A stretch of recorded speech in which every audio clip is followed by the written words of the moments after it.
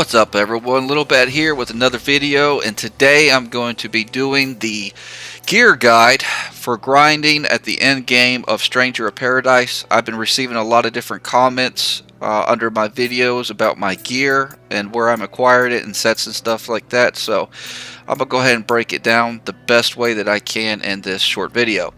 So as you can see, when you're going through a mission or side mission, you can bring up your main item drops and look through, and this will give you a basic layout of what the gear is going to look like from there, and also the different weapons that will be from that area, because certain weapons do have special abilities.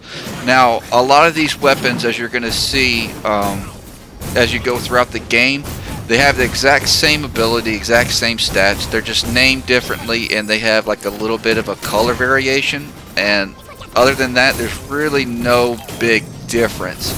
As far as your armor and stuff is concerned, going through the different missions, you're morely so looking at like different sets for the appearance that you want, except for the Terra area and also the triple question mark area right here for the Abyss Mail.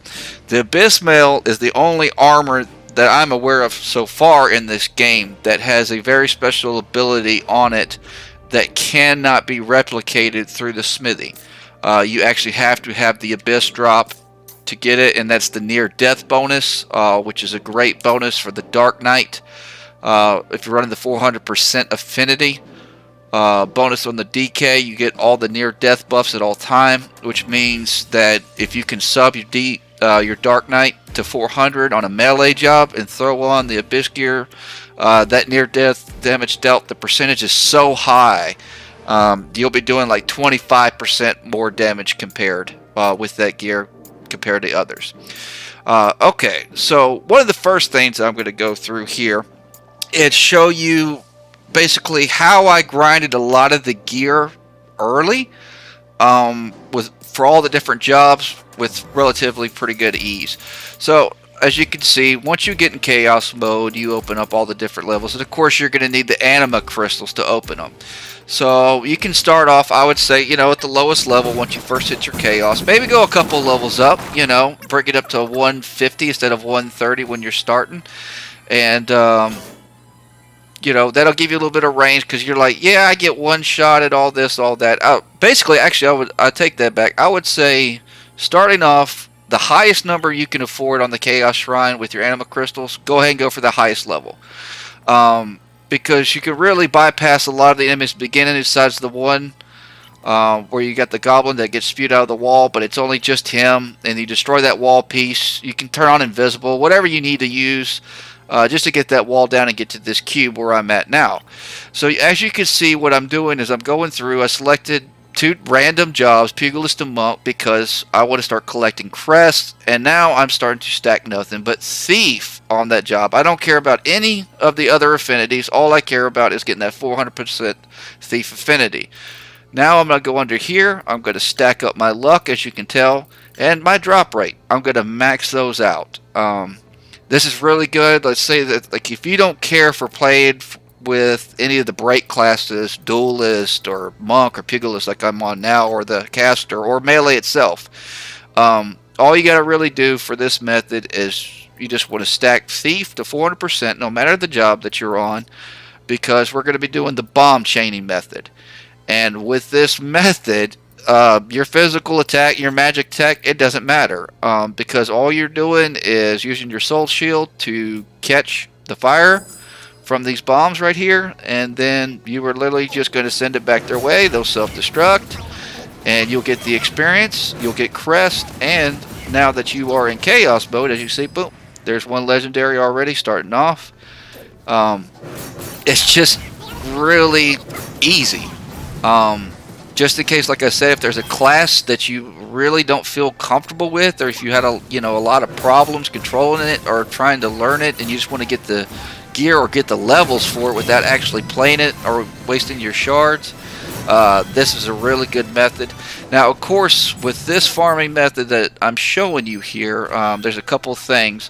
One, I've got it where the only gear I'm picking up it has to be legendary or higher for me at this point because of the amount of farming I have done. But what I will say is, as you are going from the 130 to 300 chaos mode, as so many levels go, like a 20 or 30 level jump, I would say just pick up all gear. It doesn't matter if it's grays, greens, yellows. Like, until you get to the high 290 mark, I wouldn't even really worry about stacking artifacts or looking for only legendaries or only artifacts, because as you keep getting those anima crystals and open up more and more, it just means that the gear is going to keep getting upgraded. It's going to have better overall stats, the higher numbers, which means that you know, taking less damage, less likely to break as you increase. And that's what I would do. I would basically go through, collect enough crystals, do about, you know, a good 30 level jump. Sometimes 50, honestly, because really with the Chaos Shrine, it's as much anima crystal as you can afford, all the way to 300, doing this method, and then boom, you start farming level 290 to 300 gear with no problem whatsoever. And like I said, you're also getting a bunch of crests, which is really good for the multiple enemies to get crests for the affinities. Now, you could also do the bosses here. The 4 fiends are really good also for the side missions, where you can just select them instead of running the whole dungeon, because everything that's in the dungeon is basically present in the boss fight itself. So unless you're going for the chest and everything like that, or for the anima crystals farms, really just going straight to bosses, going in there, taking them out, will get you everything that you need.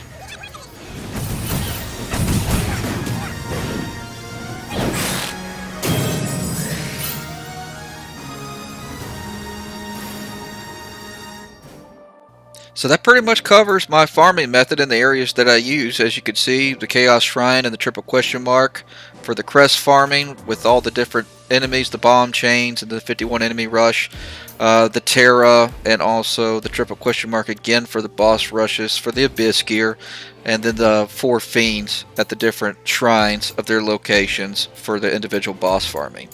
So yeah, please let me know what you think in the comments. If you got any more questions, I try to cover everything the best that I could or think off the top of my head. So please leave a like and a comment or subscribe and let me know what you think. So this is Little Bad out. Catch you later.